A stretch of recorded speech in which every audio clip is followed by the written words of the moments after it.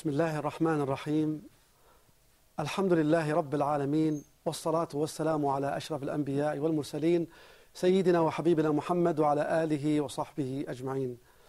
Assalamu alaikum wa rahmatullahi wa barakatuh. In the last episode we talked about what? You remember?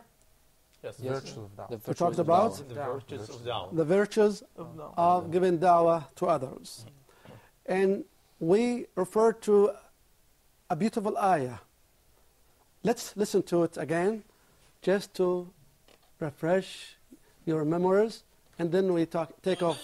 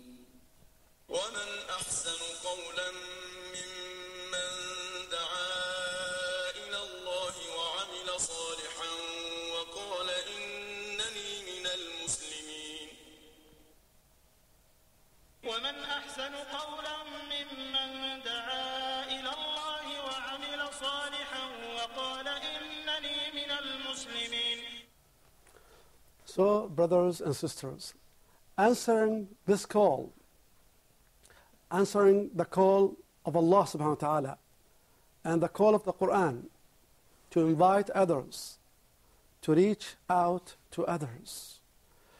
Let me start with this question. From where should we start? From where should we start to reach out to others, to convey the message, to give da'wah to others? Now we'll start working on this applicational part. Let's do it now after knowing the virtue, the theory, and now let's go to practice. From where should we start? Who would like to answer? Yes. Yes? I believe that we should start from ourselves first. Good. Good. So we start from ourselves. Yes. Another brother? Our conduct. Good conduct. Good conduct. Yeah. Great. Another response? What do you think? We start from where? When I want to convey the message to others, to reach out to others, to give da'wah to others. Yes, Brother Omar? I think we should start with the facts of the Quran, with the facts of the world. The whole creation should have one creator. He is Allah. قُلْ انظُرُوا ماذا في السماوات والأرض. Good. Okay, brothers. The rest of the brothers, what do you think? To know the one who I invite, the age, circumstances, the level of knowledge, I can invite him, to be able to invite him. Great. These are good answers. I would like to share with you my answer about my, what I think about. In my opinion, we got to start with this. You see it? What do you see? The heart. You see the heart. Allah subhanahu wa ta'ala tells us in the Quran, أَمْ عَلَى قُلُوبٍ أَقْفَالُهَا. So we got to start with the heart. Even the Prophet ﷺ told us about, the heart to start with. Yes. It's a very critical thing. If the heart is good, the whole body will good. If the heart is not good, the whole thing will be not good. Yes. As the Quran told us, actually, as the Quran explained, there are aqfal, locks. What do you see there? It's You locks. see locks. Yeah. Different locks. Reflecting different stereotypes, different, preconceptions, different prejudgments. Barriers. You know, even among Muslims, he is such and such, he is such and such, he is Wahhabi, he belongs to this, belongs. Sometimes we judge or we label others based on what they dress, right? Or sometimes from their accent, or from the region or the area they belong to. Yes. So we give a label, right? Yeah, that's right. Yeah. So these things have to do with the heart. So we got to start with the heart. What do I mean by that? First, as Brother Yes, Muhammad, by Ahmed. Brother Ahmed said, we start with our own selves. My heart, I got to cleanse, to purify my heart. Because if you have, if you have goodness, love for others, you will work. You will reach out to others. But if you don't care about others, or some might hate others, are they going to reach out to others for goodness? No, of So, course not. so we have to. I have to start with my own heart, to cleanse it, to purify it, to make it pure and clean, loving goodness for all people. Yes. So I fill it with iman, with belief in Allah subhanahu wa ta'ala, and I fill this heart with loving goodness. To be a good example to others. Exactly. Also to show good example to others. But if my heart is not good, I'm not going to show that good example to others. This is one side of the coin. The other side, how to win the hearts of others. You see my point, brothers? Yes. Yes. Do you see my point, brothers and sisters? How can we, after cleansing your heart, how can you win the hearts of others? How can you reach out to others? How can you attract them to listen to you? Yes. Now, let me go to the first part. As I told you, there are locks. Locks. How can I remove these locks? What do I need? Need what? I need what? Good dealing. Good dealing. I need- 5G. Faith. Keys. Keys. Yes. Right? Yes. I need some keys to help me Yeah. Unlock. unlocking the hearts. Yes. Let's go to the first point. First point is breaking the ice with others, or building bridges to others. Look at that bridge. Just imagine yourself at, that side, the right side, and you want to reach that side. You see? So you need to build what? A bridge. You need to build a strong bridge. Yes. Some people, their hearts are like that. You see that rock? Yes. Rocky mountain? Some people, their hearts are harder than that rock. So how can we deal with them? So we need hikmah, wisdom, and some tools and skills to draw their attention, to attract them, Engage.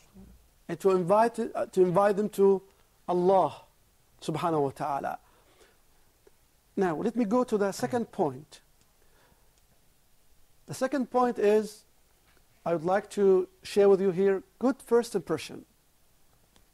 This is the first thing you got to take care of. What is the first impression they take? Or you make, in other words. So if you don't respect others, what is the impression they can get? They will not See? respect you. If you don't respect time, if you have a meeting, for example, at 8:30, but you get there at 9, what is the impression? Bad impression. Bad impression. Now let me give you this story. A story of Dr. Raymond. Dr. Raymond, as he told me the story, he is the one who told me the story. One day he was sitting in his office in the hospital, and he was reading the meanings of the Holy Quran, translation of the meanings of the glorious Quran. A young man came into his office and took the Quran from him and told him, "You are kafir. How can you read the Quran?" Just imagine what will be the reaction, what will be the impression, what will be the impression of that non-Muslim. Dr. Raymond, he told me about this story. He said, "I hated Islam just after this incident, because I have, this is like I have no freedom even to read what I like. What is this? I am sitting in my office reading the translation, and then this person, young man, came and pulled the translation from my hand and says, 'You are kafir.' This will make what? Good impression or bad impression? Very bad impression. Very bad one. A very bad impression, exactly. So we have to be careful about the first impression we leave to others, particularly non-Muslims. And as you see now, we are all, Muslims all, are labeled or accused of being terrorists. Because of what? Because of the action. Because of the Handful misdeeds number of some.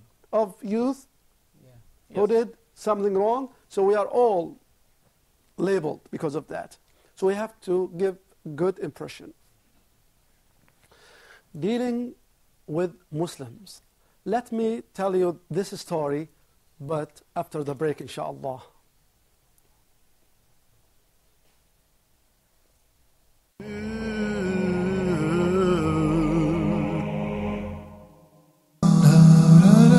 Be proactive. Dr. Haitham Al-Haddad teaches us how to take a conscious control over our life, set our goals and work to achieve them in Islam. Take firm steps towards your future. Be positive and be proactive.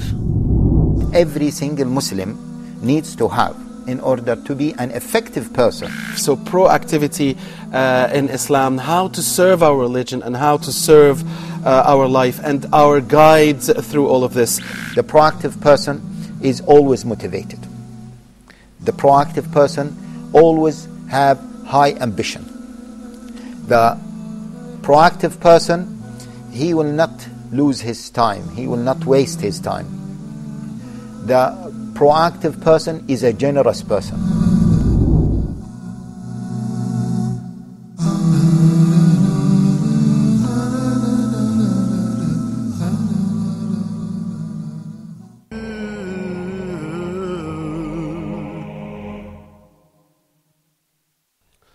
Bismillahir Rahmanir Rahim. Alhamdulillahi Rabbil Alameen.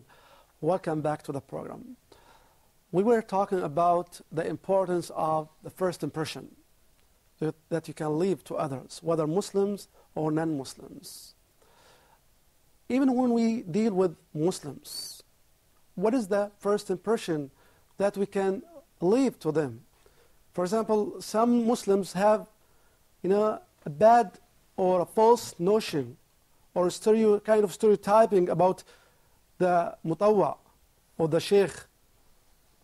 And he has a certain perspective or attitude about him. He does not respect or he does not take anything from him. So we must know how to deal with others. First impression is very important. The other story I told you that I will relate to you is that one time I was attending a convention in a big city in one of the Muslim countries. So it was time for Asr prayer. One of the concerned brothers passed by a group of youth and he was shouting at them, pray Asr prayer. If you don't pray, you are kafir, meaning a non-Muslim. And they just were very angry at him. They're shouting, just go, and saying some bad words against him. So I was, subhanAllah, pondering, thinking, is this the right approach to go to those brothers and ask them to perform salah? So instead of shouting at them from a distance, we were at the first floor and they were in the lobby watching, as I told you, the game. So if he went to those brothers, said, Assalamu alaikum, brothers, Jazakumullah khair, don't you like to win? Yes, absolutely. I want to win. Sure. Yes. Okay, let's make salah, let's perform salah and come back. How about that? I will be convicted with that, actually. Sure. I'm convinced with this idea. Great, great. So we need to know how to approach others. And the first good impression is very important. Brothers, if we, as I mentioned before, if we do not respect time, if we deceive others, if we tell lies to others, if we do many bad things, what will be the impression left in the minds of others, particularly non-Muslims? So we must be, good ambassadors for Islam and Muslims. Don't you agree with me? Yes. Good. Now let me go to another point. What do you see? Sure. Smile. A smiling face. So this is the second tool, or, you can use this strategy in attracting others. Smile. Just a sincere smile. Doesn't cost you that much. What do you think, brothers? Yes, Brothers and sisters there watching us, a smile doesn't take that much. By the way, some studies say that, some studies indicate that if you smile, you need, listen to that, you need 13 muscles. But if you frown, you need how many muscles? 47 muscles. So, biologically speaking, physically speaking, which one is easier, to smile or to frown? Smile. To smiling takes what? 13 muscles. Frowning takes what? 47 muscles. 47 muscles. And when you smile, you get charity. Yes. This is the easiest way of getting charities. Hasanat. Rasul sallallahu alaihi wasallam said, وَتَبَسُّمُكَ فِي وَجْهِ أَخِيكَ صَدَقَةً. That when you smile in the face of your brother is charity. Alhamdulillah. How many rewards can we get through only smiling? Only smiling. Just imagine when we smile to others. You relax, you feel comfortable, and the other will feel also what? Comfortable.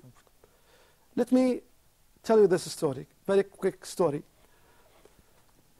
A da'iyah from Thailand, a brother from Thailand, told me this story. He said, I met a person from his, from his country.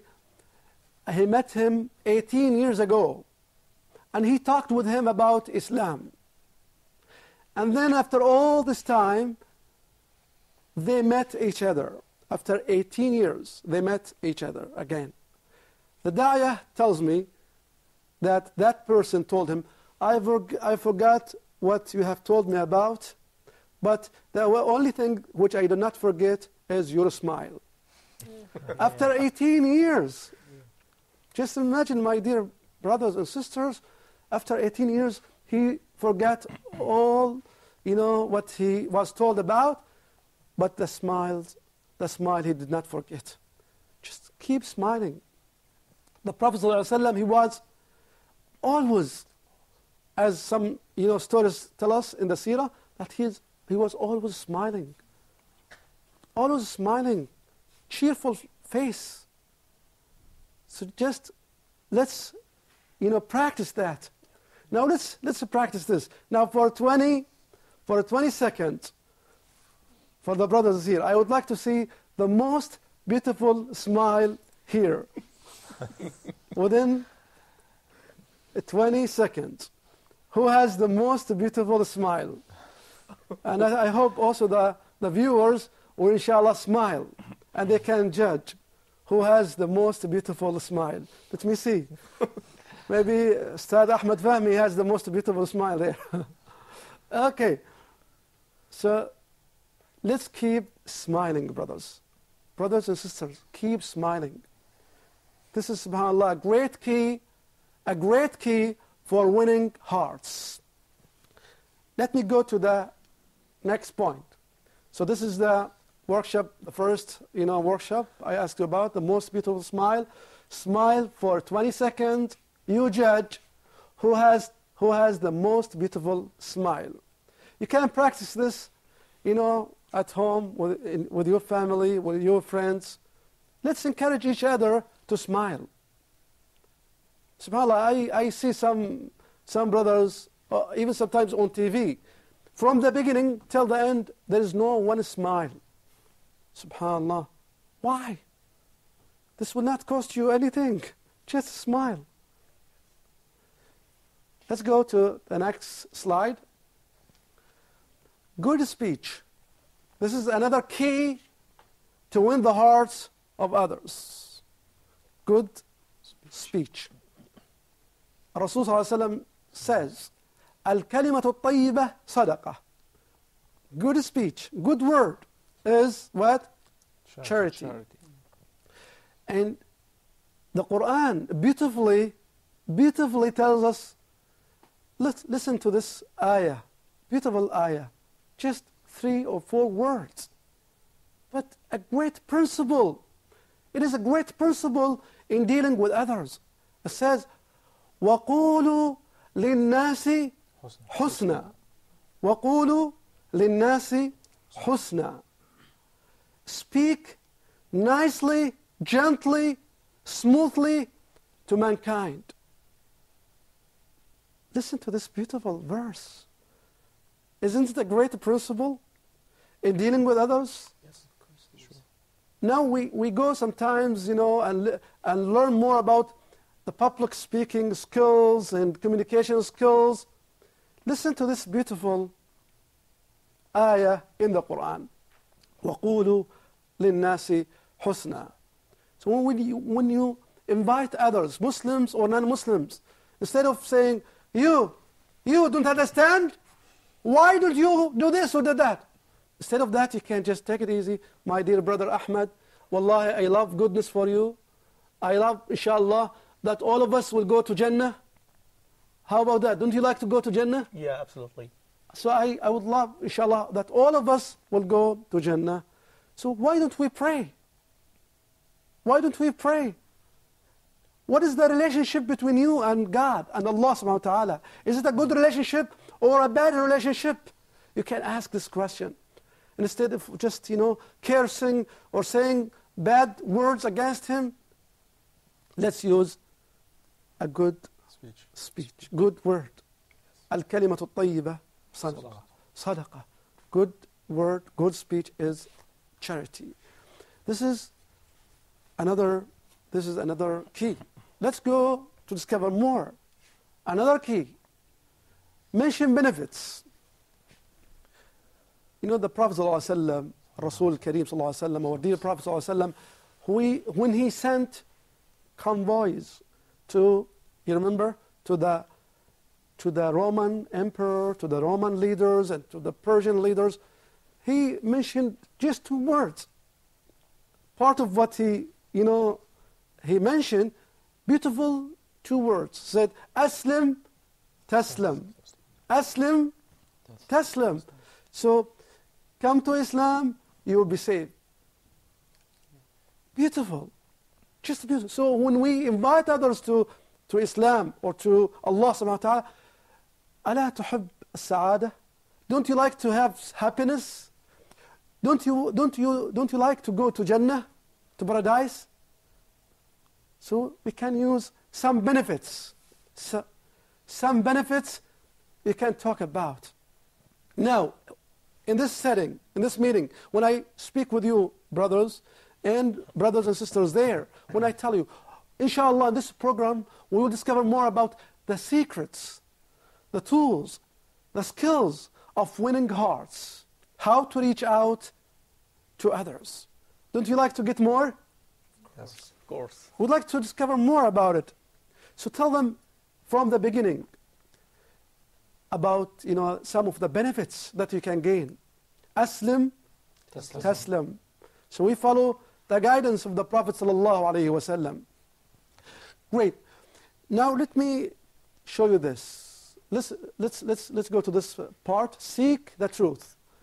So when we talk with others generally, say let's seek the truth. Seek the truth, as Jesus said. Seek the truth, and the truth will set you free. So let's seek the truth. The other part is knowledge is power. Don't you agree with me that knowledge is power? Yes. So let's discover more about Islam. Let's discover more about the teachings or the beauty of Islam. Knowledge is power. So when we talk with others, particularly non-Muslims, we can ask them something like that. Let's seek the truth. Seek the truth, and the truth will set you free. Knowledge is power. Let's know more about each other rather than what you hear from the media. And sometimes the media is, a biased media. They have their own agenda. Okay? So these are some of the keys. Some of the keys, you remember them? To have good first impression, sincere smile, mention benefits that they can gain from your meeting or from your, and creating the bridge. Exactly. Inshallah, in the next meeting, bi'idhnillah, inshallah, we'll discover more about the keys and secrets of winning hearts. Thanks for your time. Wassalamu alaikum wa rahmatullahi wa barakatuh.